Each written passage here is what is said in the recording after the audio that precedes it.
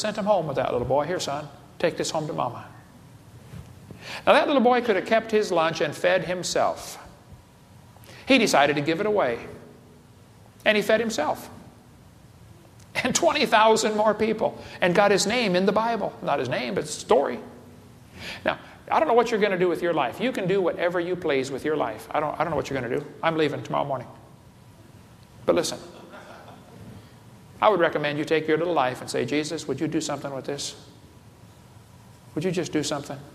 See, this is America, folks. You can work hard and make a lot of money and buy yourself a nice house, nice car, nice boat, have vacations. You really can live it up in this country. You really can. You can live your life for yourself if you want. That is your choice. Or you can live your life for the Lord, and then He will take care of what you need. It's amazing. I don't know what motivates you folks around here. I don't know. You just met me tonight. I just met you. But let me tell you what motivates me. 35 years ago, last week, I gave my heart to the Lord and got saved. I was a 16-year-old kid in high school. East Peoria, Illinois. I'd been saved for a couple of months. I was reading my Bible, going to church, growing, you know. And it was an independent, temperamental, fundamental, right-wing, radical, chicken-eating Baptist church I was going to. The preacher actually banged on the pulpit. I had never seen that before.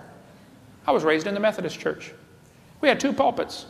One pulpit where they read the Bible from, and another pulpit where he preached from. It took me a long time to figure out why. But it's because what he's reading over here is so far from what he's saying over here.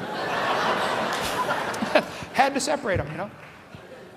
And I was growing in the Lord, reading my Bible, going to church, you know, and thinking, this is great, you know. And then one day a friend of mine said, hey, Kent, do you want to go with me to the Heart of Illinois Fair?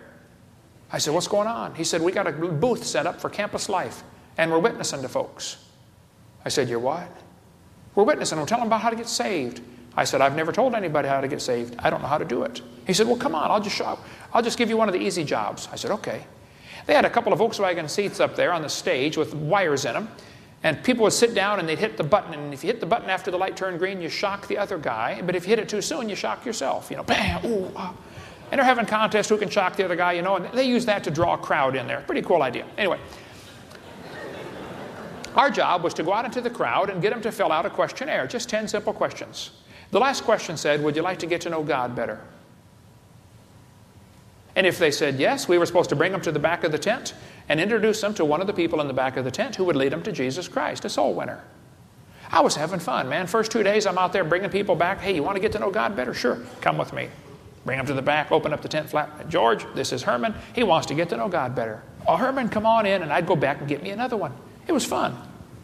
Third night, Heart of Illinois Fair. Noise every place, kids on the stage getting, you know, shocked and everything. I went out, a big old football player there from Richwoods High School. I said, hey, would you fill out a questionnaire for me? He said, sure. He wrote, answered the questions. Last one, I said, would you like to get to know God better? He said, yes, I would. I said, all right, come with me. I'd done it before, nothing to it, you know.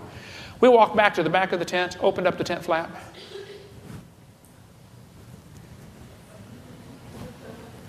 There was nobody there. He said, what do we do now? I said, well, I guess I'll show you. Keep in mind now, I'd never led anybody to the Lord in my life. This guy's twice my size. We went down, sat in the chairs, and the old metal chairs in the back of the tent in the Heart of Illinois Fair. And I didn't know what to do, so I pulled a gospel tract out of my pocket, God's 4 Spiritual Laws. I said, let me read this to you. I sat there and read the whole thing. At the end, it says, would you like to receive Christ? He said, yes, I would. I thought, oh, brother, what do I do now? I got him on the hook and I can't land him. I said, well, it says pray this prayer. I said, let's close our eyes and bow our heads, and I'll pray first and you repeat after me. He said, okay. I kept one eye open. I read the prayer off the track. I really did. Read the prayer. Lord, I'm a sinner. He said, Lord, I'm a sinner. I deserve to go to hell, but I believe you died for me, and I want you to forgive me and save me right now. We got done. He looked at me and shook my hand. He said, Kent, thank you. I've been worried about this for 2 weeks. I said, you're welcome. And he walked out. Noise every place. I mean, this is a carnival, you know. And here I'm standing all by myself in the back of this tent. I thought, man, that was fun. Showing somebody how to go to heaven. I got down on my knees in the dirt next to that metal chair and I said, Lord, it's me, it's Kent. I'm a brand new Christian and Lord, this is all confusing to me. I'll just tell you right now, I'm confused about a lot of things. I said, Lord, I don't know what you want me to do with my life. I don't know.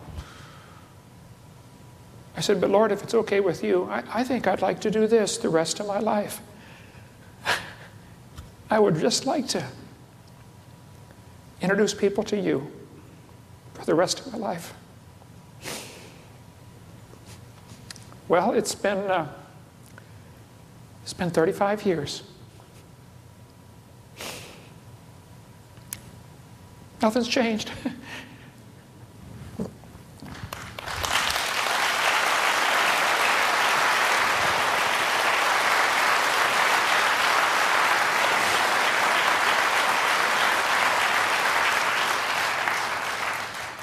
I don't know what's important to you. Now, kids, you got 1,000 distractions in this world. I understand. I decided 35 years ago, I'm going to give my dash to Jesus. See what he can do with it. Some of you can give it to making money. You can give it to, you can give your dash to all sorts of things. I don't know what you're going to do with your life. That's a decision you got to make. I'd recommend you do what I did, though. And it's never too late. You can be 85 years old and still give your dash to Jesus. And you say, Lord, I don't have much left, but you can have this. He can still feed 5,000 people with just a crumb. If all you got's a crumb left, he'll take it. If you're a Christian here tonight, what on earth are you doing for heaven's sake? There's a war going on. Can't you find something to do? If you're not going to shoot, carry bullets. Take care of the wounded. Do something, okay? Everybody ought to start a ministry. The worst of you could serve as bad examples, if nothing else. Find something to do with your life. Influence somebody for Jesus. Man, that's all I want to do. Well, we're over time tonight. We could talk all night about this, but if you want to use our materials, feel free. They're not copyrighted. I told the Lord when I started this ministry 15 years ago, I said, Lord, there's a lot of things about your church I don't like. He said, son, I agree. I said, if you want me to go preach, I'm not going to copyright my stuff. I'm not going to charge anything for my seminars, and I'm not going to send out a letter every month begging for money. And if you don't supply, I'm going to quit. Okay? He won't let me quit. Preached 830 times last year. We got all kinds of videos on lots of different languages, Spanish, French, German. You can get one of our catalogs out there. We have all kinds of dinosaur fossil stuff you can use for witnessing tools, and get our college courses if you want to go down deep, stay down long, come up dry. If we can help, that's what we're here for. Let's all stand, bow our heads, and let's pray. Heavenly Father, would you please raise up some soul winners out of this bunch? Lord, right within 10 miles of where we're standing, there are thousands and thousands and thousands of people headed to hell. Thousands of them. And Lord, we keep thinking the mission field's across the ocean someplace when it's right across the street. It's right next door. It's people we bump into at gas stations and toll booths and the grocery store and sit next to in school. And Lord, everybody here knows somebody that's going to hell. We're going to meet somebody tonight that's going to go to hell, Father, unless somebody shows them. Would you please get some of these Christians to quit worrying about who wins the dumb ball game and start worrying about who's going to heaven or hell. Send a revival, please, Father, in Jesus' name. Amen.